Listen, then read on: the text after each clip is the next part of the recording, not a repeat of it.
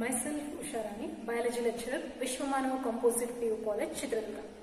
Hello student, last class we discussed about some of the concepts in our molecular basis of inheritance. So last class we now discuss ಮಾಡಿದಂತಹ concepts ಯಾವುದು?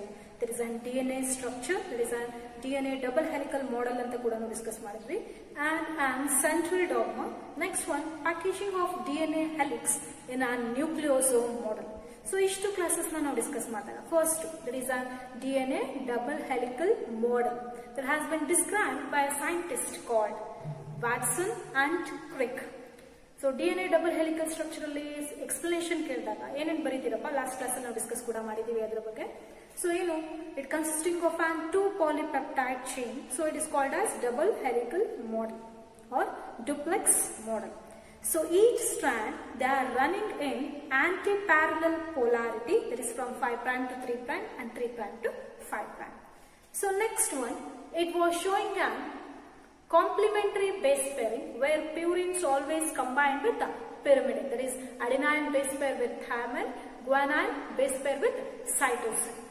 So even the sugar and phosphate which it consists, that acts like a backbone anta karadhu. Next one though, it was showing an base equivalence rule. So what is meant by base equivalence rule? That is also called as Chergaff's rule, where the amount of purines is always equal to the amount of pyrimidines anta odide. Hauda? So each strand it was showing an one turn anta tagondre. So adರಲ್ಲಿ ಎಷ್ಟು number of base pairs irutte? 10 base pairs. It was occupying a distance of about 34 angstrom or 3.4 nanometer. So each nucleotides they are separated by the 0.34 nanometer anta tagontivi athwa 3.4 angstrom anta tagontivi. Hauda? So again it was consisting of a major groove ಮತ್ತು minor groove. So ishtu structure of DNA ಅಲ್ಲಿ ನಾವು describe ಮಾಡ್ತೀವಿ. So next one, central dogma ಅಂತ ಹೇಳಿದ್ವಿ. ಹೌದಾ? So it is on biological principles ಅಲ್ಲಿ, it is on molecular biology concepts ಅಲ್ಲಿ main concepts ನಾವು ಅದರಲ್ಲಿ define ಮಾಡ್ತಾ ಹೋಗ್ತೀವಿ, which involve gene replication and gene expression. So where this concept has been described by Francis Crick. So where DNA, it was synthesizing the DNA. The information that has been transferred from DNA to DNA, DNA to RNA, RNA to protein. So this is called as central dogma.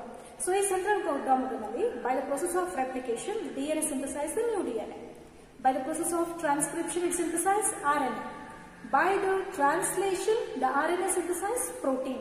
So where it involves gene replication and gene expression. So the next packaging of DNA, there is a helix by the help of nucleosome model. So nucleosome model, packaging of DNA helix prokaryotes and eukaryotes is ಸ್ವಲ್ಪ ಮಟ್ಟಿಗೆ different ಆಗಿದೆ. ಅದೇ eukaryotes ಅಲ್ಲಿ ನಾವು last class ಅಲ್ಲಿ discuss ಮಾಡಿದ್ವಿ. So where it consisting of nucleosome. So what is a nucleosome? Where the positively charged protein molecules, it has been spirally bound by an bound or wrapped by an negatively charged DNA, which is called as nucleosome. So electron microscope ಅಲ್ಲಿ ನಾವು the nucleosome model ನ appearance ನ ನೋಡಿದ್ರೆ chromatin fibers, they are looking like an beads on strings ಅಂತ ಹೇಳ್ತೀವಿ. So ಅಂದ್ರೆ ಮಣಿಗಳನ್ನ ದಾರದಲ್ಲಿ ಪೋಣಿಸಿದಾಗ ಹೆಂಗ್ ಕಾಣಿಸುತ್ತೋ ಆ ತರ ಅಪಿಯರೆನ್ಸ್ ನಾವು ನೋಡಬಹುದು. So where the positively charged particle, which is called histone, it forms an histone octamer, which is a protein based on the abundance of amino acid, it gets charged. So where it consisting of an basic proteins, histones alliರೋ basic proteins amino acids ಗಳು ಯಾವಪ್ಪ lysine ಮತ್ತು arginine, where it has been constituted to form an H2A, H2B, H3 ಮತ್ತು H4. So ashtu sutta enagutte, that is spirally it has been bounded by a DNA. So DNA ಒಂದು histone ಗೂ ಇನ್ನೊಂದು histone ಗೂ link ಮಾಡುತ್ತೆ, that is called linker DNA ಅಂತ ಕೂಡ ಕರೀತಾರೆ. So ಆ linker DNA ಅಲ್ಲಿ ನಾವು ಇನ್ನೊಂದು histone particle ನೋಡ್ತೀವಿ, that is called as H1 histone ಅಂತಾನೂ ಹೇಳ್ಬೋದು. So this is about a nucleosome model. So ಇದರೊಳಗಡೆ euchromatin ಮತ್ತು heterochromatin differentiation ಇದೆ. So ಇವತ್ತು ನಾವು ಡಿಸ್ಕಸ್ ಮಾಡ್ತಿರುವಂತಹ ಕಾನ್ಸೆಪ್ಟ್ ತಗೊಂಡ್ರೆ, so where DNA acts as a genetic material ಅಂತ ಕರೆದ್ರಲ್ಲ, in most of the organisms the DNA acts as a genetic material, but in viruses RNA acts as a genetic material. So DNA genetic material ಹೌದೋ ಅಲ್ವೋ ಅನ್ನೋದಕ್ಕೆ ಇಲ್ಲಿ experimental proof ಗಳನ್ನ ನೋಡ್ತೀವಿ. ಅದರಲ್ಲಿ first experiment which is called as Griffith experiment ಅಂತ ಕರೀತೇವೆ. The first experiment, Griffith experiment. So what is the main principle of this experiment anta tagondre? DNA acts as genetic material. ಹೌದಾ ಅಲ್ವಾ? So ಇದನ್ನ proof ಬೇಕು ಅಂತಾರೆ. ಈ proof ಮಾಡೋದಕ್ಕೆ ಇಲ್ಲೊಂದು first experiment conduct ಆಗುತ್ತೆ, ಅದನ್ನ ನಾವು ಗ್ರಿಫಿತ್ ಎಕ್ಸ್ಪೆರಿಮೆಂಟ್ ಅಂತ ಕರಿತೀವಿ. ಸೊ ಗ್ರಿಫಿತ್ ಎಕ್ಸ್ಪೆರಿಮೆಂಟ್ ನ ಡಿಸ್ಕ್ರೈಬ್ ಮಾಡಿರೋ ಸೈಂಟಿಸ್ಟ್ ನೇಮ್ ಅದಕ್ಕೆ ನಾವು denote ಮಾಡಿರೋದಿಲ್ಲ. So it has been described by Frederick Griffith.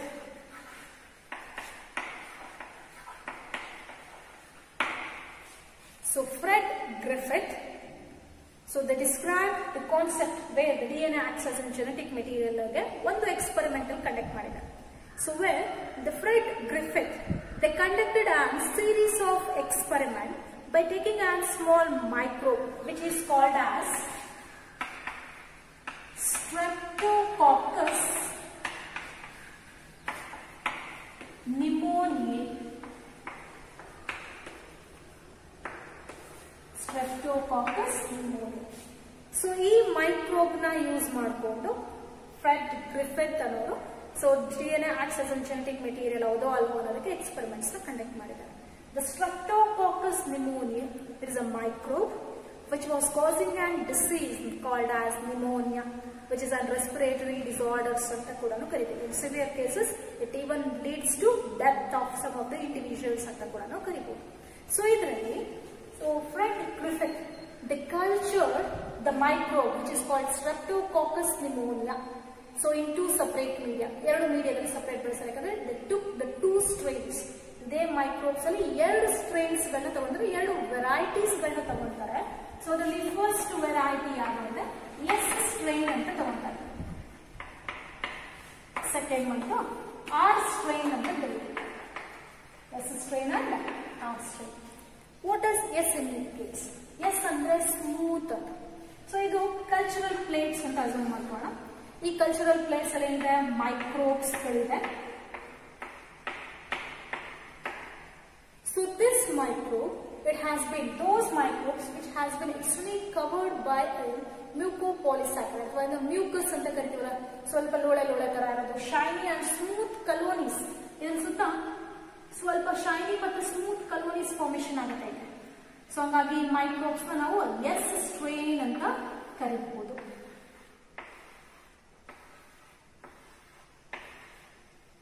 So this is a strain where the surface of the microbe, it has been covered by smooth surface and even it has been covered by mucus, and it is a virulent property. This strain ಯಾವ property ತೋರಿಸುತ್ತೆ? Virulent property, and even it is a pathogenic. So pathogenic that is nothing but it was causing a disease ಅಂತ ಕರೀತಾರೆ. So another one that is called R strain ಅಂತ ಇದೆ. R nothing but rough strain ಅಂತ ಕರೀತೀವಿ. So ಈ rough strain ಅಲ್ಲಿ ಏನಿದೆ? So ಇದು ಕಲ್ಚರಲ್ ಪ್ಲೇಟ್ ಇದೆ, ಇಲ್ಲಿ ಮೈಕ್ರೋಬ್ಸ್ ಇದಾವೆ, but the microbe surface it has been covered by rough surface. ಇದ್ರ ಸುತ್ತ ಸ್ಮೂತ್ ಸರ್ಫೇಸ್ ಇಲ್ಲ, ಏನಿದೆ ಅದು ರಫ್ ಸರ್ಫೇಸ್ ಇದೆ, and it was non virulent ಅಂತ ಕರೀತೀವಿ. ನಾನ್ virulent R non pathogenic. Non pathogenic nothing but it was not causing a disease. So ಈ ತರ ಫ್ರೆಡ್ ಗ್ರಿಫಿತ್ ಎರಡು ಮೈಕ್ರೋಬ್ಸ್ ತಗೊಂಡಿದ್ದಾರೆ. ಸ್ಟ್ರೆಪ್ಟೋಕಾಕಸ್ ನಿಮೋನಿಯಾದಲ್ಲೇ ಎರಡು ವೆರೈಟಿ, ಒಂದು ಎಸ್ ಸ್ಟ್ರೈನ್, ಒಂದು R strain. The S strain nothing but the smooth strain, so where the microbes are externally covered by the smooth surface and they are showing a pathogenic property. ಅಂದ್ರೆ so ಈ pneumonia ಅನ್ನುವಂತಹ microbe disease ನ ಕಾಸ್ ಮಾಡುತ್ತೆ, ಅದು pneumonia. But R strain ಅಂತ ಏನಿದೆ, it has been externally covered by rough property, ಹಂಗಾಗಿ ಇದನ್ನ ರಫ್ ಸ್ಟ್ರೈನ್ ಅಂತಾನೆ ಕರೀತೀವಿ. ಇಟ್ ಇಸ್ ನಾನ್ ಪ್ಯಾಥೋಜೆನಿಕ್, ಇದು ಯಾವುದು ಡಿಸೀಸಸ್ ನ ಕಾಸ್ ಮಾಡಲ್ಲ. ಸರಿನಾ? ಈ ತರ ಎರಡು ಸ್ಟ್ರೈನ್ ತಗೊಂಡು ಎಕ್ಸ್ಪೆರಿಮೆಂಟ್ ನ ಕಂಡಕ್ಟ್ ಮಾಡ್ತಾರೆ. For this experiment it took one organism that is called as mice. ಚಿಕ್ಕ ಇಲಿನ ಈ ಎಕ್ಸ್ಪೆರಿಮೆಂಟ್ ಗೆ ಅವರು ಯುಟಿಲೈಸ್ ಮಾಡ್ಕೊಂತಾರೆ. ಸೊ ಅವ್ರು ಕಂಡಕ್ಟ್ ಮಾಡಿರೋ ಎಕ್ಸ್ಪೆರಿಮೆಂಟ್ ಯಾವ ರೀತಿ ಆಗಿತ್ತು ಅಂತ ನೋಡ್ತಾ ಹೋಗೋಣ.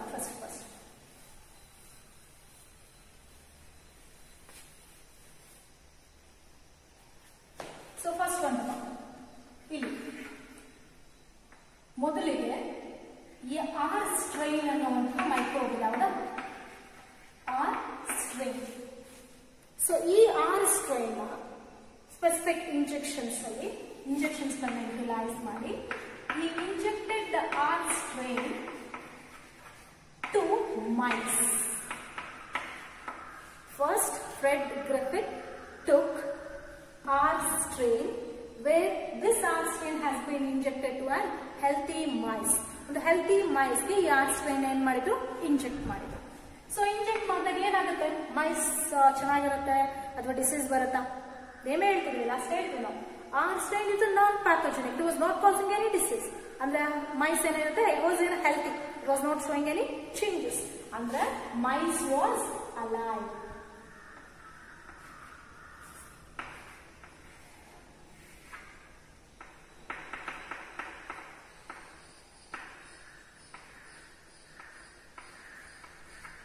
So mice ಏನಾಗಿತ್ತು, alive condition ನ ತೋರಿಸಿತು. It was live. Okay na?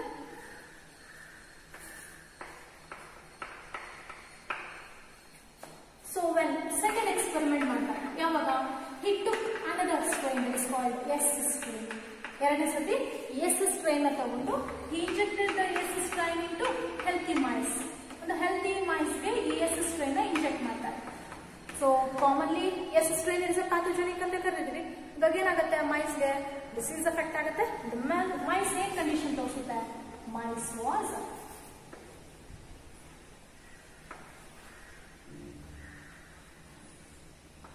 showing a death probability. Mice ಏನಾಗುತ್ತೆ, ಡೈ ಆಗುತ್ತೆ ಅಂದ್ರೆ ಡೆತ್ ಆಗುತ್ತೆ. So where S strain, it has been causing a disease to a mice it was showing a death property ಅಂತ ಸತ್ತೋಗುತ್ತೆ.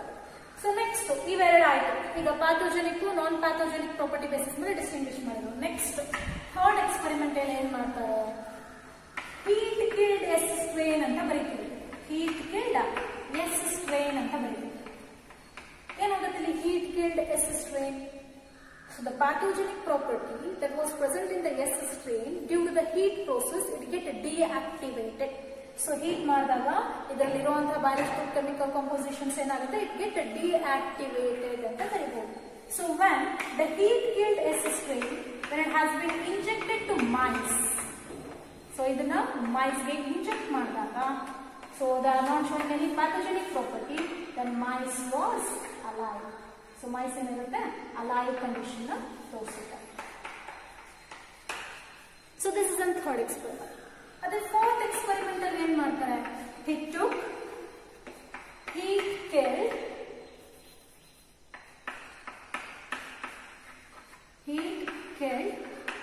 S strain, heat killed S strain plus R strain ಅಂತ ಕರೀತೀವಿ.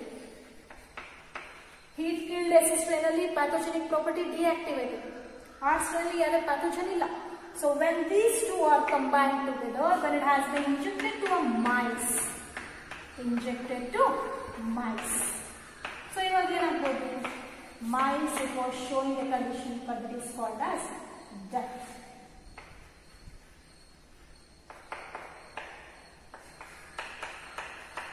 So ಇಲ್ಲಿ ಒಂದು question arise ಆಗುತ್ತೆ.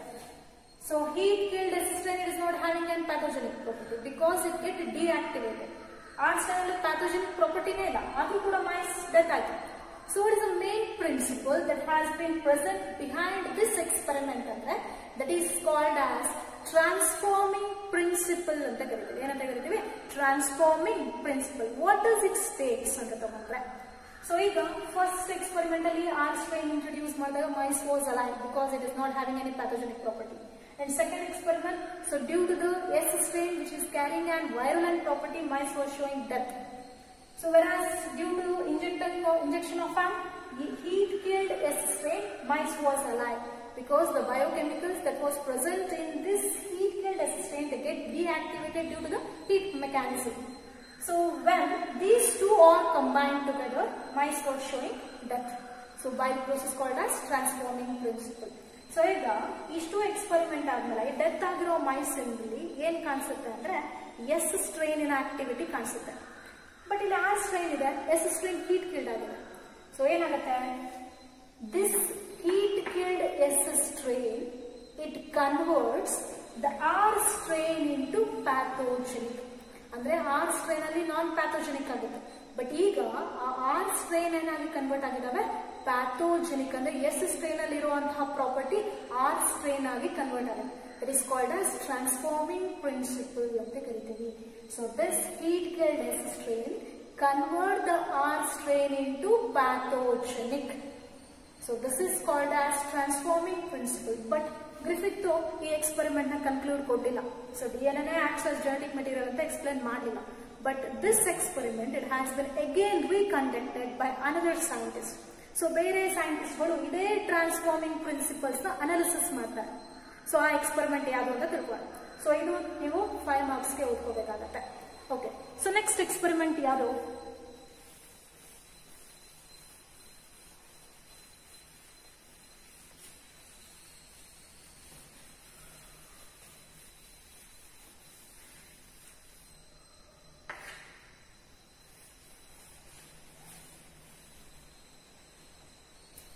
So transforming principle ಅಂತ ನಾವೇನು ಹೇಳ್ತೀವಿ?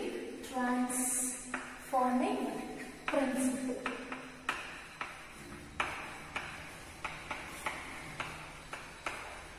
So it has been concluded, the transforming principle, it has been concluded ಅಂತ ತಗೊಂಡ್ರೆ, it is a biological property, it has been rediscovered ಅಂತ ಕರೀಬಹುದು. A scientist name called as Oswald Avery. It is also called as Avery's experiment ಅಂತಾನೆ ಕರೀತೀವಿ. Avery's experiment. So he is a scientist who reconducted the experiment that has been conducted by the Griffith. So Griffith ಏನ್ conduct ಮಾಡಿದ್ರು R strain ಮತ್ತೆ S strain use ಮಾಡ್ಕೊಂಡು ಅದೇ experiment ನ Avery ಕೂಡ describe ಮಾಡ್ತಾರೆ. So it is called as Avery's experiment. So where it is helpful for describing a transforming principle. ಸರಿನಾ? So biological conclusion ಅಂತ ಏನ್ ಕರಿತೀವಿ, ಸೊ ಬಯಾಲಜಿಕಲ್ ಕನ್ಕ್ಲೂಷನ್ಸ್ ನ ಇಲ್ಲಿ ಕೊಡ್ತಾ ಹೋಗ್ತೀವಿ. ಸೊ ಇದ್ರಲ್ಲಿ ಏನ್ ಮಾಡ್ತಾರೆ, ಇವ್ರಿಗಿಂತ ಮುಂಚೆ ಅಂದ್ರೆ ಆವ್ರಿಗಿಂತ ಮುಂಚೆ ಇನ್ನೂ ಇಬ್ರು ಸೈಂಟಿಸ್ಟ್ ನೇಮ್ ಮೆನ್ಷನ್ ಮಾಡ್ತೀವಿ. It is ಮ್ಯಾಕ್ಲಿಯೋಡ್ and ಮ್ಯಾಕ್ಕಾರ್ಟಿ. Macleod and McCarthy. So these two scientists, before Oswald Avery, they are describing that, they are proposing that protein acts as a genetic material, not the DNA. So ಇವರಿಬ್ರು Macleod ಮತ್ತು McCarthy Avery's experiment conduct ಆಗೋಕ್ಕಿಂತ ಮುಂಚೆ ಏನ್ ಹೇಳ್ತಿದ್ರು, protein acts as an genetic material ಅಂತ describe ಮಾಡ್ತಿದ್ರು. So but ಇವರು ಅವ್ರ ಜೊತೆಗೆ Oswald Avery ಗ್ರಿಫಿತ್ ಎಕ್ಸ್ಪೆರಿಮೆಂಟ್ ನ ರೀಡಿಸ್ಕವರ್ಡ್ ಅಂದ್ರೆ ರೀಕನ್ಸ್ಟ್ರಕ್ಷನ್ ಡಿಸ್ಕ್ರೈಬ್ ಮಾಡಿದ ಮೇಲೆ concluded that DNA acts as a genetic material. How it has been concluded? So where they are helpful for describing and transforming principle. So ಈ transforming principle ನ Avery's experiment describe ಮಾಡುತ್ತೆ. So for this experiment they took the digestive enzymes. So ಇಲ್ಲಿ biochemical ನ digest ಮಾಡಕ್ಕೆ enzymes ಗಳನ್ನ utilise ಮಾಡ್ತಾರೆ. So ಯಾವ್ಯಾವ biochemical compositions ಅಂತ ಹೇಳಿದ್ರೆ, so where it consisting of lipids, carbohydrates, proteins and even some of the RNA's composition. ಈಗ main constituents ಯಾವುದು, Macleod ಮತ್ತು McCarthy ಹೇಳಿದ್ದೇನು, protein acts as a genetic material. For to digest the protein we need a enzyme called as protease. ಹೌದಲ್ಲ, protease enzyme ಬೇಕು. RNA genetic material ಅಂತ act ಮಾಡ್ಕೊಂಡ್ರೆ ನಮಗೆ ಏನ್ ಬೇಕು, RNase enzyme ಬೇಕು. If we conclude that the DNA acts as a genetic material, we need an enzyme called as a DNA-ase enzyme.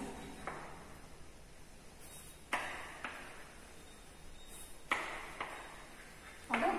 So, enzymes are utilized. So, where we conducted the same experiment, where they took an heat-killed S strain plus R strain where they have been injected into mice. But before injection, so they took a digestive enzyme. Macleod, McCarthy ಹೇಳ್ದಂಗೆನೆ. So for example, we don't test tubes ಅಂತ ತಗೋಣ. So where it consisting of an heat-killed S strain and even a R strain. So ಇದಕ್ಕೆ ಯಾವ enzyme utilize ಮಾಡ್ತಾರೆ, first protease enzyme. So this protease enzyme, it breaks down the proteins wherever it was present. So in the composition, when it has been injected to the mice, so ಇದನ್ನ mice ಗೆ inject ಮಾಡಿದಾಗ ಏನಾಗುತ್ತೆ, it has been injected to mice. Mice was showing a death property. Mice death ಆಯ್ತು ಅಂದ್ರೆ ಇಲ್ಲಿ ಅರ್ಥ ಏನಾಯ್ತು, protein ನ ನಾವು ಬ್ರೇಕ್ ಡೌನ್ ಮಾಡಿದೀವಿ ಆದ್ರೂ ಕೂಡ ಡಿಸೀಸ್ ಟ್ರಾನ್ಸ್ಮಿಟ್ ಆಗಿದೆ ಅಂದ್ರೆ then concluded the protein is not a genetic material. Second experiment ಅಲ್ಲಿ ಏನ್ ಮಾಡ್ತಾರೆ, RNase ಎನ್ಸೈಮ್ ನ ಹಾಕ್ತಾರೆ.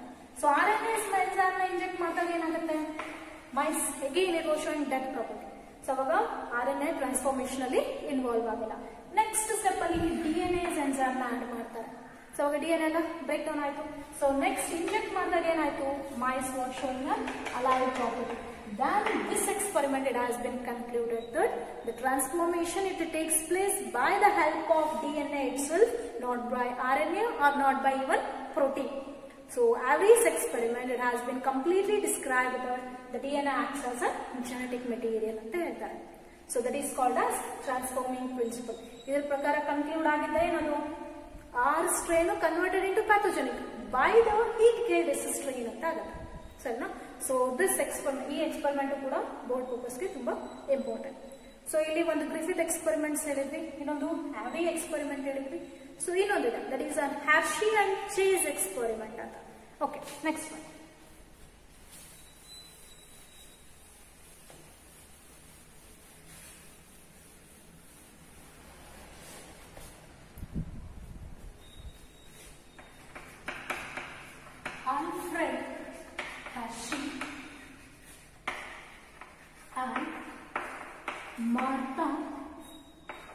Chase during 1952. So these two scientists again they conducted an experiment that to describe DNA acts as a genetic material. So for this they took a virus. So ಇದನ್ನ explain ಮಾಡಕ್ಕೆ ಏನು ಮಾಡ್ತಾರೆ, ಇಲ್ಲಿ virus ನ ತಗೊಂಡ್ತಾರೆ. So which was that virus ಅಂತ ತಗೊಂಡ್ರೆ that is a bacteriophage ಅಂತ ಕರೀತೀವಿ. So what is a bacteriophage? So it is a virus that was infecting a bacteria. So ಯಾವ virus bacteria ಗೆ infect ಮಾಡುತ್ತೋ ಅದನ್ನ ನಾವೇನು ಕರೀತೀವಿ, bacteriophage. So these two scientists they took the virus which is called bacteriophage. They cultured that bacteriophage in a two separate culture medium ಅಂತ ಕರೀತೀವಿ. So ಎರಡು separate cultured medium ಅಲ್ಲಿ ಇದನ್ನ ಡೆವಲಪ್ಮೆಂಟ್ ಮಾಡ್ತಾರೆ. So one of the cultured medium which consisting of radioactive labeled property, radioactive labeled protein anta kariತೀವಿ. So which consisting, it was usually present in the form of 35S. So radioactive isotope ಗೆ denote ಮಾಡೋದು sulphur enriched decimal ಆಗಿರೋದ್ರಿಂದ 35S ಅಂತ ಬರೀತೀವಿ. So another strain it has been cultured in a cultural medium which consisting of a radioactive isotope, it is having an 32P. So ಒಂದು bacteriophage ನ radioactive label 35S ಅಲ್ಲಿ culture ಮಾಡಿದ್ದಾರೆ. So ಇನ್ನೊಂದನ್ನ radioactive label 32P ಅಲ್ಲಿ culture ಮಾಡುತ್ತೆ. So those microbes they took the radioactive constituency. So ಈಗ ಇಲ್ಲಿ ತಗೋಣ. So if this is a bacteriophage,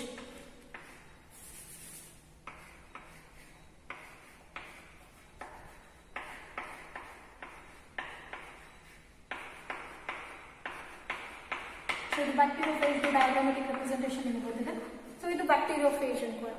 So the bacteriophage that was cultured in a media which consisting of radioactive 35S where it has been coated over the protein coat.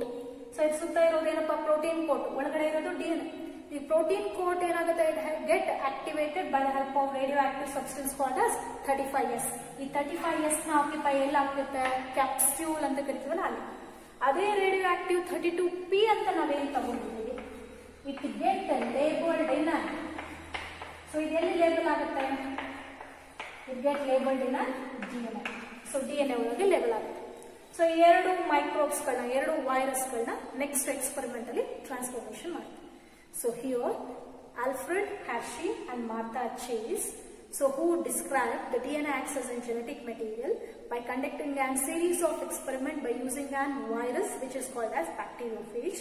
So the bacteriophage has been cultured in a two medium where one of the medium which consisting of radioactive isotope which consisting of an 35s, another media which consisting of an radioactive labeled constituents in 32p. So 32p ಎಲ್ಲಿ label ಆಗುತ್ತೆ, DNA ಒಳಗೆ label ಆದ್ರೆ 35s ಎಲ್ಲಿ label ಆಗುತ್ತೆ, protein coat ಅಂದ್ರೆ capsule ಅಲ್ಲಿ label ಆಗುತ್ತೆ. ಆಯ್ತಾ? ಸೊ ನೆಕ್ಸ್ಟ್ ಈ ಎಕ್ಸ್ಪೆರಿಮೆಂಟ್ ನ ಡಿಸ್ಕ್ರೈಬ್ ಮಾಡಕ್ಕೆ ನಾವು ಒಂದು ಡಯಾಗ್ರಾಮ್ಯಾಟಿಕ್ representation ಬರ್ಕೋಬೇಕು.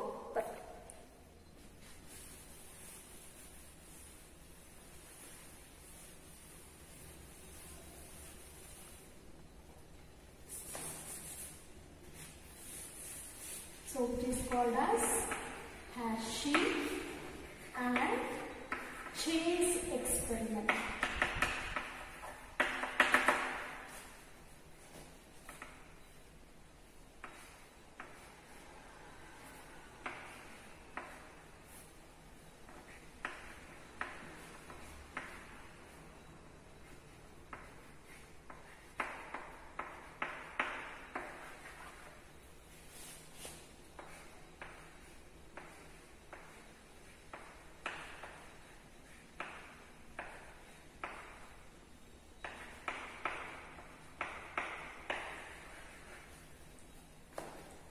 So the first one, where protein coat alva, that is an 35s radioactive ಅಂತ ತಗೊಂಡು ಬ್ರಾಕೆಟ್ ಅಲ್ಲಿ 35s labeled protein capsule. So ಈ ಬ್ಯಾಕ್ಟೀರಿಯೋಫೇಜಿನ ಸುತ್ತ ಇರುವಂತಹ ಕೋಟ್ಗೆ radio active 35s labelled protein capsule ಅಂತ ಬರ್ತದೆ. ಸೊ ಈ ಕಡೆ ಒಳಗಡೆ DNA ಗೆ ಮಾಡಿ ತೋರಿಸ್ಕೊಂಡು radio active 32p labelled DNA. So ಈಗ ಎರಡು ವೈರಸ್ ಪಾರ್ಟಿಕಲ್ಸ್ ನ ತಗೊಂಡಿದ್ದೀವಿ. ಸೊ ನೆಕ್ಸ್ಟ್ ಫಸ್ಟ್ ಸ್ಟೆಪ್ ನ ಏನಂತ ಕರಿತೀವಿ, ಇನ್ಫೆಕ್ಷನ್. ಸೊ ಇನ್ಫೆಕ್ಷನ್ ಏನಾಗುತ್ತೆ, this ಬ್ಯಾಕ್ಟೀರಿಯೋಫೇಜ್ it infects an another microbe which is called as an E. coli bacteria. So ಇಲ್ಲಿ ಒಂದು ಬ್ಯಾಕ್ಟೀರಿಯಾ, E. coli ಏನಾಗುತ್ತೆ ಕಾಮನ್ಲಿ ಬ್ಯಾಕ್ಟೀರಿಯಾಗೆ ಇನ್ಫೆಕ್ಟ್ ಮಾಡುತ್ತೆ ಅಂತ ಹೇಳಿ. So this is an bacteria.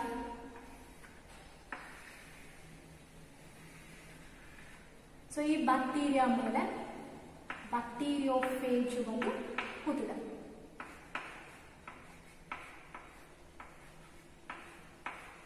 ಸರಿನಾ? By the infection mechanism it introduces the DNA. ಅದರೊಳಗಡೆ ಇರುವಂತಹ DNA ನ ಅದಕ್ಕೆ ಇಂಟ್ರೊಡ್ಯೂಸ್ ಮಾಡ್ತದೆ. ಸೊ ಈ ಕಡೆ ಇಲ್ಲ same. This is an bacteria. When it has been infected with the bacteriophage, it introduces the DNA. So, this is another infection. So, next step.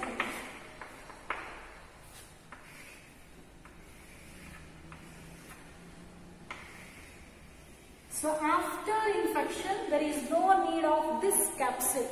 Infection ಆದ್ಮೇಲೆ ಕ್ಯಾಪ್ಸೂಲಿನ ಅವಶ್ಯಕತೆ ಇಲ್ಲ. ಸೊ ಆಮೇಲೆ ಏನ್ ಮಾಡಬೇಕು, the capsule need to B removed by the surface of bacterial cell.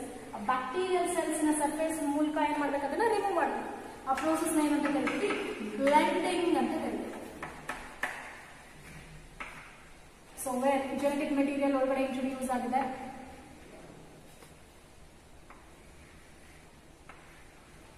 ಸರಿನಾ? So again the empty bacteriophage, so they come over the surface. So the surface in the empty bacteriophage separate agide.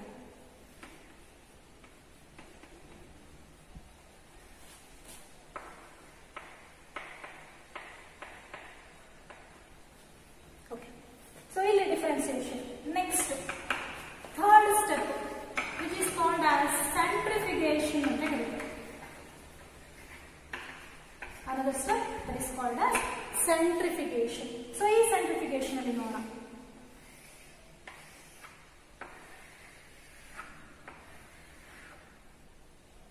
So, one identification identification ಮಾಡ್ಬೇಕಾದ್ರೆ ಇದನ್ನ dark ಆಗಿ ಬರ್ಕೊಳ್ಳಿ ಒಂದ್ ಕಡೆದು,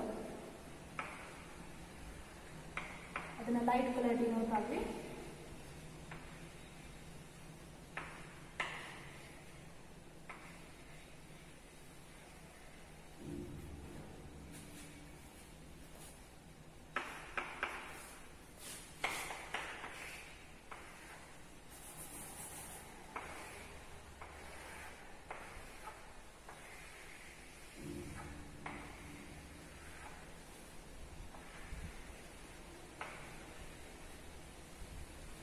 so ಇಷ್ಟು. So next ಒಂದು ಇದರಲ್ಲಿ first step infection, second one blending, third one ಸೆಂಟ್ರಿಫಿಕೇಶನ್ ಅಂತ ಬರ್ತಿದೆ. ಸೊ ಇಷ್ಟು ಪ್ರೋಸೆಸ್ ಆದ ಮೇಲೆ ಸೆಂಟ್ರಿಫಿಕೇಶನ್ ಅನ್ನೋ ಮೆಥಡ್ ಅಲ್ಲಿ ಏನಾಗುತ್ತೆ, ಇಲ್ಲಿ ಕೆಳಗಡೆ ಬರೆಯಕ್ಕಿಂತ ಮುಂಚೆ ಒಂದ್ಸತಿ ಡಿಸ್ಕ್ರೈಬ್ ಮಾಡ್ಕೊಂತ ಬರೋಣ, ಆಮೇಲೆ ಕಂಪ್ಲೀಟ್ ಆಗಿ ಮೆನ್ಷನ್ ಮಾಡ್ಕೋಬಹುದು. ಸೊ ಇದರಲ್ಲಿ first Hershey and Chase, they took on bacteriophage where they are cultured in a separate medium that is having a specific radioactive labeled elements. So one of the bacteriophage, they are cultured in a medium which consisting of an radioactive 35S, in another with the 32P. So where 35S it get labeled over the protein capsule, whereas 32P it get labeled over a DNA. Sorry, no? So here by the process of infection, this bacteriophage it infects the bacterial cell. Idu bacteriophage adre idu bacterial cell.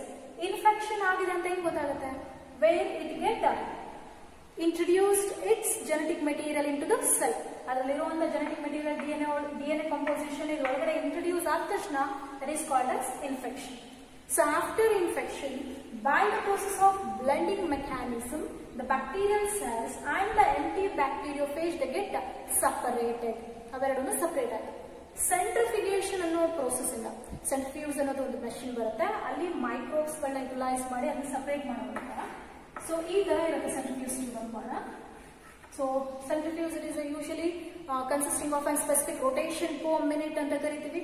Rotation per minute ಒಳಗಡೆ ಆದ್ಮೇಲೆ so where the bacteria so they are present in the form of thick precipitate, ಕೆಳಗಡೆ thick precipitate ಆಗಿ bacterial cells ಗಳು ಕುತ್ಕೊಳ್ಳುತ್ತೆ. whereas the empty bacteriophage ಮೇಲ್ಗಡೆ liquid composition ನಾವು super ನೆಟೆಂಟ್ ಅಂತ ಕರಿತೀವಿ. ಆ ಸೂಪರ್ ನೆಟೆಂಟ್ ಒಳಗಡೆ ಏನಿರುತ್ತೆ, so it consisting of an empty bacteriophage. So here the bacterial cell which was present in the precipitate, so where supernatant ಅಲ್ಲಿ ಏನಿದೆ empty bacteriophage ಇದೆ. So ಈಗ in the bacterial cell there is no radioactive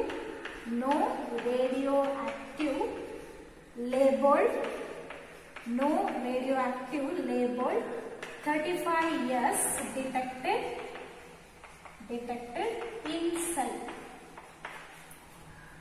So ಇಲ್ಲಿ ಈ cell ಒಳಗಡೆ ಯಾವುದೇ ರೀತಿಯಾದ radio active substance ಕಾಣಿಸಿಲ್ಲ. ಆದ್ರೆ ನಾವು ರೇಡಿಯೋ ಆಕ್ಟಿವ್ ಸಬ್ಸ್ಟೆನ್ಸ್ ಅಲ್ಲಿ ಇಲ್ಲಿ ಕೋಟ್ ಆಗಿದೆ, ಅದು ಪ್ರೋಟೀನ್ ಅಲ್ಲಿ.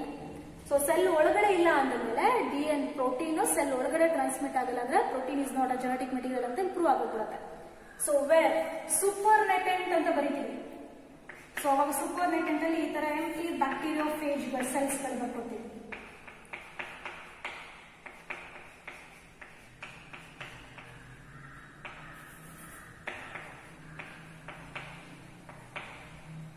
ಸೊ ಇಲ್ಲೇನ್ ಬರೀತೀರಿ, plus no radioactive labeled 35S detected in the cell, but radioactive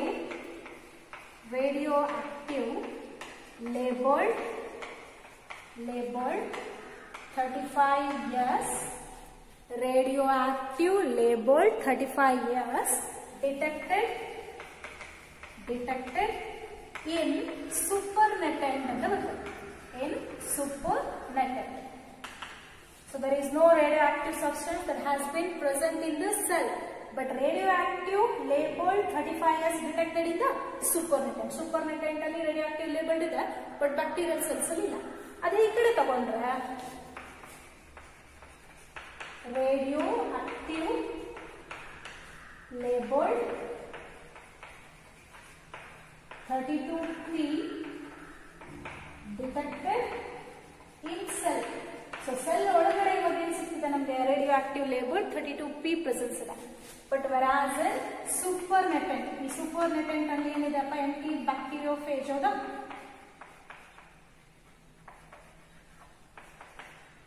no radioactive labeled 32P detected in supernatant.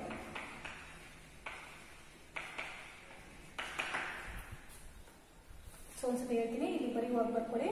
So ಈ ಬ್ಯಾಕ್ಟೀರಿಯೋಫೇಜ್ ಇದೆ. ಸೊ ಈ ಬ್ಯಾಕ್ಟೀರಿಯೋಫೇಜ್ ನ ಕೆಳಗಡೆ ಬ್ಯಾಕ್ಟೀರಿಯಲ್ ಸೆಲ್ಸ್ ಇದೆ, ಕೆಳಗಡೆ ಏನ್ ಬರ್ಕೋಬೇಕು, no radio active labelled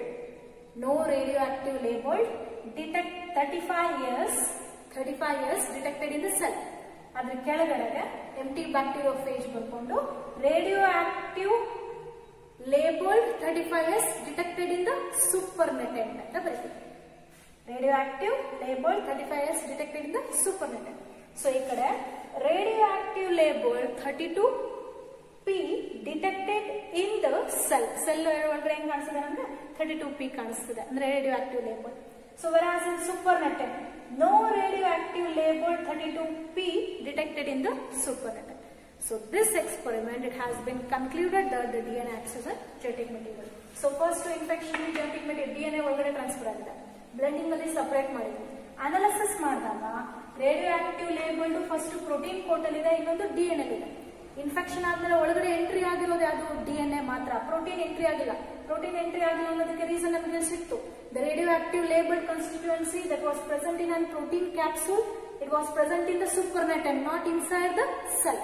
So this has been concluded that the genetic information that has been transmitted through the DNA itself ಅಂತ ಕರೀತೀವಿ. ಸೊ ಈ ಮೂರು ಎಕ್ಸ್ಪೆರಿಮೆಂಟ್ ನಮ್ಗೆ ಏನ್ ಹೇಳ್ತಿದೆ, DNA acts as a genetic material ಅಂತ ಹೇಳ್ತಿದೆ. ಸೊ ಓಕೆನಾ. ಸೊ ಇವತ್ತು ನಾವು ಡಿಸ್ಕಸ್ ಮಾಡಿರುವಂತಹ ಎಕ್ಸ್ಪೆರಿಮೆಂಟ್ಸ್ ಗಳು ತಗೊಂಡ್ರೆ ಒಂದು ಗ್ರಿಫಿತ್ ಎಕ್ಸ್ಪೆರಿಮೆಂಟ್, ಸೊ ಇನ್ನೊಂದು ಆವ್ರೀಸ್ ಎಕ್ಸ್ಪೆರಿಮೆಂಟ್, ಸೊ ಥರ್ಡ್ ಒಂದು ಹ್ಯಾಶಿ and chase experiment. So Griffith experimentally Griffith took the microbe which is called as a Streptococcus pneumoniae, which was causing a pneumonia disorders. So by taking the two strains, there is an S strain ಮತ್ತೆ R strain na mice ಗೆ inject ಮಾಡಿ series of experiment ಮಾಡಿದ್ದಾರೆ. So where the S strain which is called smooth strain, which is a pathogenic property, R strain is a non-pathogenic property. So S strain na inject ಮಾಡಿದಾಗ mice death ತೋರಿಸುತ್ತೆ due to causative agent that was causing a pneumonia disorders. Whereas R strain, due to a non-pathogenic property, it was not causing any disorders. So when the S strain has been injected by the heat-killed mechanism, it is a mice was alive. Because adaliro biochemical composition enayitu, biomolecule composition so deactivate agade. Ade when the heat-killed S strain combined with the R strain, the mice have, when it has been injected through that, so it was showing a death property. So again a death property agake karana eno, that is a transforming principle ante kariteve. That transforming principle, it has been biochemically analyzed by another scientist called as Oswald Avery. Oswald Avery kinta munche MacLeod and McCarthy, they described that the protein acts as a genetic material anta. But Avery ಏನು ಮಾಡ್ತಾರೆ, he conducted the experiment that has been conducted by the Griffith same. So by the combination of an heat-killed S strain plus R strain, so where they described the transforming principle. So for that they took an digestive enzymes like RNase, protease and even DNase enzymes anta ಕರೆದಿದೆ. So ಇಲ್ಲಿ ಹ್ಯಾಶಿ and cheese experiment ಅಲ್ಲಿ ಏನ್ ಮಾಡ್ತಾರೆ, so where they took a microbe which is a virus which was infecting a bacteria called as a bacteriophage, where they have been cultured in a separate medium which was showing a radioactive 35S media ಮತ್ತೆ ಇನ್ನೊಂದು 32P media. So 35S mediaದಲ್ಲಿ ಬೆಳೆಸಿರುವಂತಹ microbes ಗಳು ಅಂದ್ರೆ ಬ್ಯಾಕ್ಟೀರಿಯೋಫೇಜ್ ಎಲ್ಲ ಎಲ್ಲಿ ಹೋಗುತ್ತೆ, it has been coated over the capsule. 35P ಅಲ್ಲಿ ಬೆಳೆಸಿರೋದು it has been occupied by the help in the DNA ಅಂತ ಕರೀತೀವಿ. By the infection it attracts bacteriophages. So when it has been come over the surface of an E. coli bacterial cells, it transmits the DNA composition inside the cell. By the blending mechanism it gets separated. ಅವೆರಡನ್ನು separate ಮಾಡಿದ್ವಿ.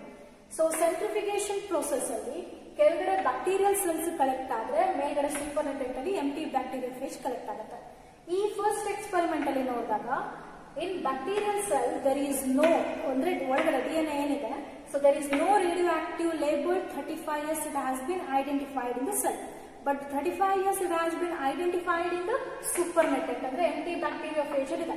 ಅಂದ್ರೆ bacteria phase ಅಲ್ಲಿ capsules ಅಲ್ಲಿ ಇರೋದ್ರಿಂದ so protein genetic material ಅಲ್ಲ ಅಂತ ಈ experiment prove ಮಾಡಿದ್ರೆ. So ಇದರಲ್ಲಿ so in the bacterial cell it consisting of a radioactive label 32P. So where it acts like a genetic information. So where all the genetic constituent that has been transmitted from one to another individual by the help of DNA itself. So whereas in supernatant there is no radioactive substance that have been identified. That is a 32P identification. So ishtu experiment na ನಾವು ಇವತ್ತು discuss ಮಾಡಿದ್ದೇವೆ. So next class ಅಲ್ಲಿ continue ಮಾಡೋಣ. Next assignment ಬರ್ಕೊಳ್ಳಿ.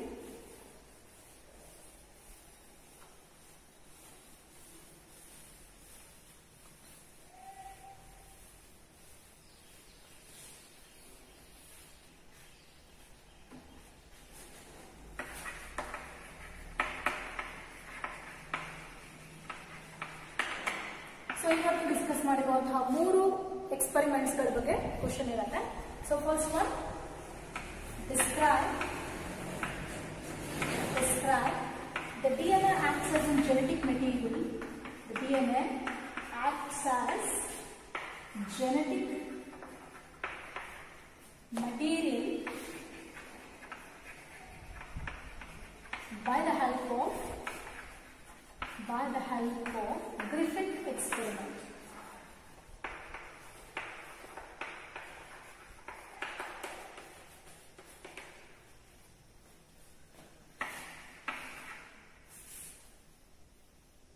So next one, explain the transforming principle. Explain the transforming principle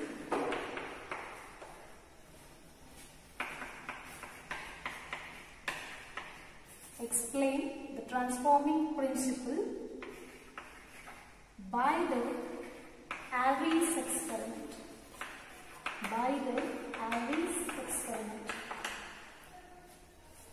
So next one,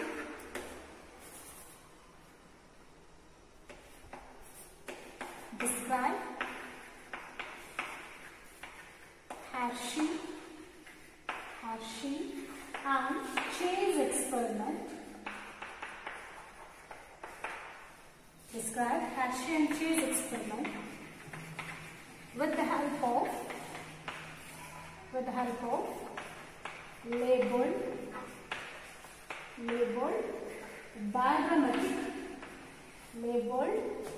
diagrammatic representation.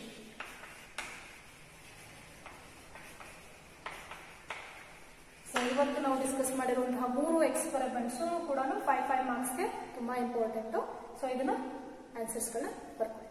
Okay, ಇದ್ರ ಮೇಲೆ ಏನೇ doubts ಇದ್ರು ನೀವು ಪರ್ಸನಲ್ ನಮ್ಮ ನಂಬರ್ಗೆ ಕಾಲ್ ಮಾಡಿ ಅಥವಾ ವಾಟ್ಸ್ಆಪ್ ಅಲ್ಲೂ ಕೂಡ ನೀವು ಕೇಳ್ಬೋದು.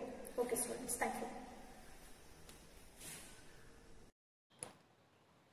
ಸ್ಟೂಡೆಂಟ್ಸ್, ನಾವಿವತ್ತು ಡಿಸ್ಕಸ್ ಮಾಡಿದಂತಹ ಕಾನ್ಸೆಪ್ಟ್ಸಲ್ಲಿ DNA acts as an genetic material ಅಂತ ಹೇಳಿದ್ವಿ. ಸೊ ಅದರಲ್ಲಿ for that some of the experimental proof ಕೂಡ ಡಿಸ್ಕಸ್ ಮಾಡಿದ್ವಿ. ಅದರಲ್ಲಿ ಮೊದಲನೇದು that is an Griffith experiment ಅಂತ ಹೇಳಿತ್ತು. So Griffith experiment it is helpful for describing the DNA acts as an genetic material. So ನಾವು ಈ ಸ್ಲೈಡಲ್ಲಿ ತೋರಿಸ್ತಿರುವಂತಹ scientist who is called as an Frederick Griffith. So where he studied the ಬ್ಯಾಕ್ಟೀರಿಯಮ್ that causes a pneumonia that is called Streptococcus pneumoniae or Pneumococcus bacteria. So ಈ scientist ಏನು ತೊಗೊಂಡಿದ್ರಪ್ಪ, 2 Streptococcus pneumoniae ಅನ್ನುವಂತಹ strains, that is on S strain ಮತ್ತು R strain ಅನ್ನುವಂತಹ ಮೈಕ್ರೋಬ್ನ ತೊಗೊಂಡು ಮೈಸ್ಗಳನ್ನ utilise ಮಾಡಿ ಎಕ್ಸ್ಪೆರಿಮೆಂಟ್ನ conduct ಮಾಡಿದ್ರು. ಹೌದಾ? So ಇಲ್ಲಿ ಬರೆದಿದ್ದೇವೆ that is a Griffith experiment. So where it took on S cells and R cells, that is on S strain ಮತ್ತು R strain ಅಂತ ಕರೆದಿದ್ದೀವಿ. ಹೌದಾ? ಸೊ S ಸ್ಟ್ರೈನ್ ಅಂದರೆ that is called smooth strain. So where it has been externally covered by on smooth surface and they are pathogenic that was causing an disease, whereas the rough surface R strain na rough surface anta karitive, they are non pathogenic, they are not causing any diseases. So ee experiment alli last navenu discuss ಮಾಡಿದೀವಿ, ಅದರ basis ಮೇಲೆ ಹೇಳ್ತಾ ಬಂದ್ರೆ living S cell, so when it has been injected to the mice it was showing death property, ಯಾಕೆಂದ್ರೆ ಅದು pathogenic ಆಗಿದೆ, mice ಗೆ disease affect ಮಾಡಿ mice death ಆಯಿತು. R strain ಇಂಜೆಕ್ಟ್ ಮಾಡಿದಾಗ so it is not a pathogenic. Mouse was present in a healthy state. So when the S strain it was heat killed. So S strain ಏನು ಮಾಡಿದರೆ heat killed ಮಾಡಿದಾಗ ಅದರಲ್ಲಿರೋ biomolecules ಏನಾಗಿದ್ದಾವೆ they get deactivated. So ಅಂಥದ್ದನ್ನು ನಾವು injection ಮಾಡಿದಾಗ mice alive ಕಂಡೀಷನ್ನೇ ತೋರಿಸಿದೆ. ಅದೇ heat killed S strain when it has been combined with the R strain, when again it has been injected to the mice, so it was showing an death property. So ಆದರೆ ಆ death property ತೋರಿಸ್ತಿರುವಂಥ ಮೈಸಿನ ಬಾಡಿಲಿ ನಾವು analysis ಮಾಡಿದಾಗ it consisting of living S cell. But S cell ಏನಾಯಿತು heat ಕೆಲ್ಡ್. R strain ಮಾತ್ರ ನಾವು transfer ಮಾಡಿದ್ವಿ, but ಅಲ್ಲೇನು transfer ಆಗಿದೆ ಲಿವಿಂಗ್ ಸೆಲ್ಸು ಯಾವುದೂ ಆಗಿದೆ S property ತೋರಿಸ್ತಿರೋದ್ರಿಂದ mice it was showing and death. So ಇದನ್ನು ನಾವು transforming principal that is called as transformation.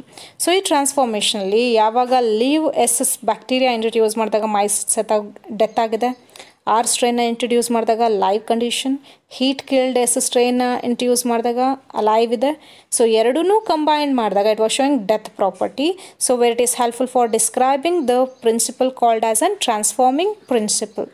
So ಅದನ್ನು ನಾವೇನು ಹೇಳ್ತೀವಿ, wear the R strain which is a non pathogenic has been converted in to pathogenic by the heat killed S strain which is called as an transforming principal ಅಂತ ಹೇಳ್ತೀವಿ. So ನಾವು ನಿಮಗೆ last board ಮೇಲೆ ಇದನ್ನು ಕಾನ್ಸೆಪ್ಟ್ಸ್ಗಳನ್ನ explain ಮಾಡಿದ್ವಿ. So ನಿಮಗೆ photo ಕಾಪಿಲಿ ಅದೊಂದು ಸ್ವಲ್ಪ ಇಮೇಜ್ ಚೆನ್ನಾಗಿ ಕಾಣಿಸ್ಲಿ, ಗೊತ್ತಾಗಲಿ ಅನ್ನೋದಕ್ಕೆ, ಈಸಿ ಆಗಲಿ ಅನ್ನೋದಕ್ಕೆ ಈ ಸ್ಲೈಡ್ಸ್ಗಳನ್ನ ಹಾಕಿರೋದು. So next DNA acts as an genetic material ಅಂತ ಅಲ್ಲಿ ಗ್ರಿಫಿತ್ ಎಕ್ಸ್ಪ್ಲೇನ್ ಮಾಡೋದಕ್ಕೆ ಮೌಸ್ಗಳನ್ನ ಯುಟಿಲೈಸ್ ಮಾಡಿಕೊಂಡು ಹೇಳಿದರು. ಬಟ್ ಅದು ಪ್ರೂವ್ ಆಗಲಿಲ್ಲ ಅನ್ನೋದು ಕೂಡ ನಾವು ಆವಾಗಲೇ ಕ್ಲಾಸಲ್ಲಿ ಡಿಸ್ಕಸ್ ಮಾಡಿದ್ದೀವಿ. ಬಟ್ ಅದೇ ಗ್ರಿಫಿತ್ತಿನ ಎಕ್ಸ್ಪರಿಮೆಂಟು it has been ರೀಕಂಡಕ್ಟೆಡ್ R ಎಕ್ಸ್ಪರಿಮೆಂಟೆಡ್ by the scientist called ಆಸ್ವಾಲ್ಡ್ ಆವ್ರಿ ಅಂತ ಹೇಳಿದ್ವಿ, ಹೌದಾ. ಆಸ್ವಾಲ್ಡ್ ಆವ್ರಿನಾದ್ಮೇಲೆ ಅದರಲ್ಲಿ ಮ್ಯಾಕ್ಲಿನ್ ಮ್ಯಾಕ್ಕಾರ್ಟಿ, ಕೊಲಿನ್ ಮ್ಯಾಕ್ಲಿಯೋಡ್, ಮ್ಯಾಕ್ಕಾರ್ಟಿ ಆ್ಯಂಡ್ ಮ್ಯಾಕ್ಲಿಯೋಡ್ ಅಂತ ಹೇಳಿದ್ಬೋದಾ. So these are the two scientist. First they are assisting that the protein acts as a genetic material ಅಂತ ಕರೆದ್ರು. ಬಟ್ ಆಸ್ವಾಲ್ಡ್ ಆವ್ರಿ ಗ್ರಿಫಿತ್ ಎಕ್ಸ್ಪರಿಮೆಂಟ್ನ ರೀಕಂಡಕ್ಟ್ ಮಾಡಿದ್ಮೇಲೆ conclude ಆಗಿದ್ದೇನು DNA acts as a genetic material. So ಅದಕ್ಕೆ ಅವರು ಕಂಡಕ್ಟ್ ಮಾಡಿರೋ experiment analysis ತೊಗೊಂಡ್ರೆ ಈ ಥರ ಇದೆ. So test tube appearance ನೋಡ್ತಿದ್ದೀವಿ. So ಈ test tube ಅಪಿಯರೆನ್ಸಲ್ಲಿ that is on heat killed S strain. heat killed S strain. So heat killed S ಸ್ಟ್ರೈನ್ಗೆ when it has been ಫಸ್ಟಿಗೆ ಏನು ಹೇಳಿದ್ರು, protein acts as an genetic material, even RNA ಅಂತ ಹೇಳ್ಬೋದು ಅಥವಾ DNA. ಈ ಮೂರಲ್ಲಿ ಯಾವುದು ಜೆನೆಟಿಕ್ ಮೆಟೀರಿಯಲ್ ಅಂತ ಪ್ರೂವ್ ಮಾಡೋಕ್ಕೆ ಆವ್ರೀಸ್ ಎಕ್ಸ್ಪರಿಮೆಂಟ್ ನಾವು ಹೇಳ್ತಾ ಹೋಗ್ತೀವಿ. So when for this media when it has been added with on protease enzyme it break downs the protein where there is no protein in it. So ಆವಾಗ ನಾವು induce ಮಾಡಿದಾಗ S cells appear ಆಯಿತು. So ಅಂದರೆ common ಆಗಿ ನಾವೇನು ಹೇಳ್ತೀವಿ, ಅಕಸ್ಮಾತ್ protein genetic material ಆಗಿದ್ದು, ಸೊ ನಾವಿದನ್ನು ಟ್ರಾನ್ಸ್ಫರ್ ಮಾಡಿದ್ರೆ ಅಲ್ಲಿ ಸೆಲ್ ಏನಾಗಬೇಕಿತ್ತು, ಅಪಿಯರ್ ಆಗಬಾರ್ದಿತ್ತು. ಬಟ್ ಅಪಿಯರ್ ಆಗಿರೋದ್ರಿಂದ ಅರ್ಥ ಏನು ಅಂತಂದರೆ, so protein is not on genetic material. So next ಪ್ರಾಪರ್ಟಿಲಿ RNAs ಎನ್ಸೈಮ್ನ ಹಾಕ್ತಾರೆ ಮೆಟೀರಿಯಲ್ಗೆ. ಸೊ ಅವಾಗ RNA ಕಾಂಪೋಸಿಷನ್ ಎಲ್ಲ ಏನಾಯಿತು, ಡಿಗ್ರೇಡೆಡ್ ಆಯಿತು, ದರ್ ಈಸ್ ನೋ RNA ನಾವು. ಸೊ ಅವಾಗಲೂ ಕೂಡ ಟ್ರಾನ್ಸ್ಫರ್ ಮಾಡಿದಾಗ ಏನಾಯಿತು, RNA cells are appeared. So S cells are appeared, that indicating that RNA is not a genetic material. So next experimentally DNA's enzyme ಹಾಕ್ತಾರೆ, DNA ಎಲ್ಲಾನು ಅಲ್ಲಿ degrade ಆಗುತ್ತೆ, there is no DNA. So ಅವಾಗ induce ಮಾಡಿದಾಗ there is no appearance of S cell. Thus explains that DNA only transforming the genetic information ಅಂತ ಹೇಳ್ಬೋದು. So next ಒಂದು that is on ಮಾರ್ತಾ chase and Alfred Hershey. There is an Hershey and Chase experiment. So ಇವರು ಕೂಡ DNA acts as a genetic material ಅಂತ explain ಮಾಡಿರೋದು, ಹೌದಾ. So ಹಂಗಾಗಿ ಇವರು photo ಕಾಪಿನಲ್ಲಿ ತೋರಿಸ್ತಿದ್ದೇವೆ. So main they conducted on series of experiment by using on ಬ್ಯಾಕ್ಟೀರಿಯೋಫೇಜ್, that is a virus which was causing on disease to bacteria. So ಇಲ್ಲೇನು ಕಾಣಿಸ್ತಿದೆ ಈ image ಬ್ಯಾಕ್ಟೀರಿಯೋಫೇಜು. So head region ಇದೆ, ಇದಿದೆ ಟೇಲ್ ಫೈಬರ್ಸ್, ಶೀತ್, ಸೊ ತಾನೆ. So ಈ ಅಪಿಯರೆನ್ಸಲ್ಲಿ that is having on head region, tail sheath, tail fibres and even it is during infection. Bacterial ಸೆಲ್ಸಿನ wall ಮೇಲೆ ಕೂತಾಗ ಇನ್ಫೆಕ್ಷನಲ್ಲಿ ಏನು ಇಂಟ್ರಡ್ಯೂಸ್ ಮಾಡಿದೆ, ಅದು DNA ಇಂಟ್ರಡ್ಯೂಸ್ ಮಾಡಿದೆ. ಸೊ ಇದನ್ನು ನಾವು ಈ ಫೋಟೋ ಕಾಪಿಲಿ ಕ್ಲಾಸಲ್ಲಿ ಅಬ್ಸರ್ವ್ ಮಾಡಿದ್ವಿ. So they cultured the two ಬ್ಯಾಕ್ಟೀರಿಯೋಫೇಜಸ್ in different strains. So ಒಂದು ಬ್ಯಾಕ್ಟೀರಿಯೋಫೇಜ್ ಬೆಳೆಸುವಾಗ so they are inducing and radio active 35 years labelled protein capsule. ಈ ಬ್ಯಾಕ್ಟೀರಿಯೋಫೇಜಲ್ಲಿ ಪ್ರೋಟೀನ್ ಕ್ಯಾಪ್ಸೂಲ್ ಏನಿದೆ ಆ protein ಕ್ಯಾಪ್ಸೂಲಲ್ಲಿ 35 years radio active ಎಲಿಮೆಂಟ್ನ introduce ಮಾಡ್ತಾರೆ. ಸೊ ಇನ್ನೊಂದು ಬ್ಯಾಕ್ಟೀರಿಯೋಫೇಜಲ್ಲಿ they introduce the radio active 32P that was labelled in DNA. So DNA ಒಳಗೆ radio active element ಇದೆ, ಇದರಲ್ಲಿ protein ಕ್ಯಾಪ್ಸೂಲಲ್ಲಿ presence ಇದೆ. So first step by the infection, so the bacteriophage, when they are infecting the bacterial cells, they introduce the DNA. ಎರಡರಲ್ಲೂ DNA ಬಂತು. Blending mechanism ಇಂದ bacterial cells ಇಂದ empty bacteriophagesನ separate ಮಾಡಿದ್ದೀವಿ. By the ಸೆಂಟ್ರಿಫಿಕೇಷನ್ಸ್ both are separated individually.